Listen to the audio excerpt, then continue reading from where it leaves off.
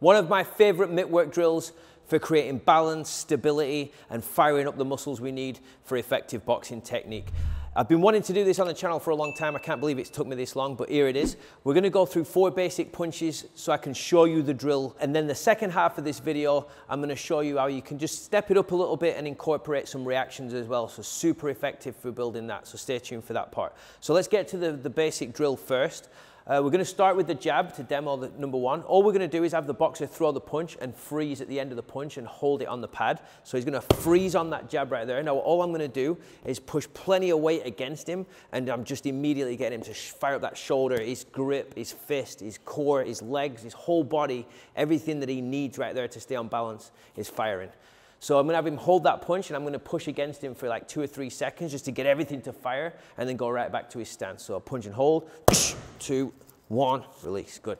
See how he kind of lost his balance a little bit at the end there, but that's what it's for, right? I'm challenging him to stay on balance and really dig the feet into the ground.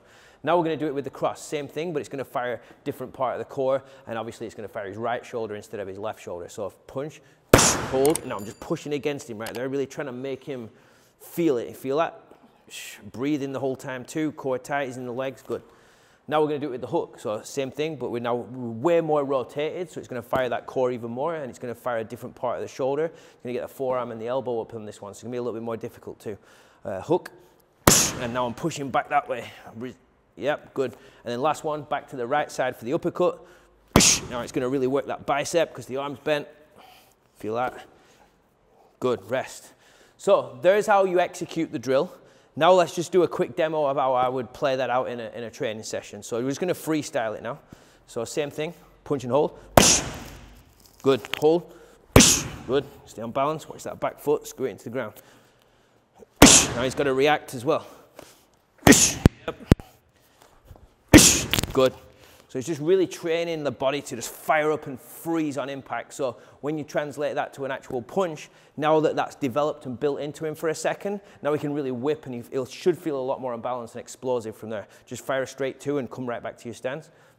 Yep, hook, good, uppercut, 2, good. So you could drill it, push on the mitt or the glove for 2 or 3 seconds, get him to really fire up the muscles and the balance, and then go into some punching from there. So there's the drill. Before I get to the reactive part, we touched on it a little bit there, but I'm going to show you how you can step it up a level. Before we get to that, just a quick reminder, like the video, subscribe to the channel, hit the bell notification, then you're notified of the new videos coming out each week. Any comments or questions you have, leave them in the comments below. I'll get right back to you. I read all the comments, so anything you want to see on the channel, put it in there and we'll get it going. Now that's out of the way, this is how we can make it a little bit more reactive. So with this one, rather than holding a punch and me pressing against him, I'm just going to do it while he's in his stance, right? And I'm going to pick a side. So his gloves are up right there, he's in his boxing stance. Now this is great for shoulder endurance. I love doing this drill. So I'm going to pull down on that right glove, right? I'm going to create pressure, pushing down, make it as difficult as he can. His main goal right here is to not let me pull that glove past his chin. So he's got to try and keep that hand up. So I'm going to push down.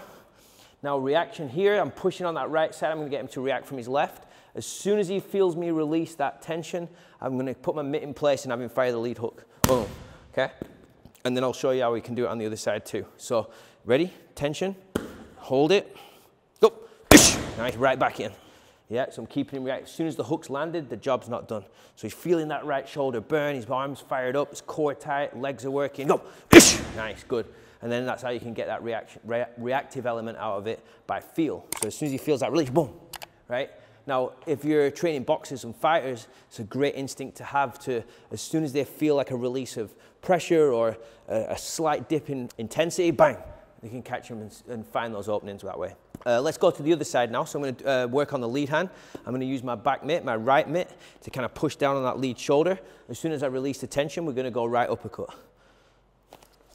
Yeah, nice, good.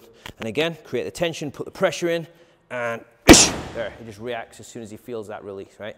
So if we were inside and put it into a fight scenario for a second, and I'm actually trying to get control of his gloves right here, and as soon as he feels me kind of switch off, bang, he can react because he kind of feels that in his training a little bit. So it can play out in a fight scenario too, but just a great drill from a fitness standpoint too, in terms of building up that shoulder endurance and just getting the whole body to fire especially when they're in a rotated position for core development and getting that balance and base in the legs. It's a great drill. So try this one out, let me know how it goes. Leave your feedback in the comments. Hope you enjoyed this video. If you did, check this one out right here. My best warm-up drill on the mitts, the one that I use quite a lot in sessions.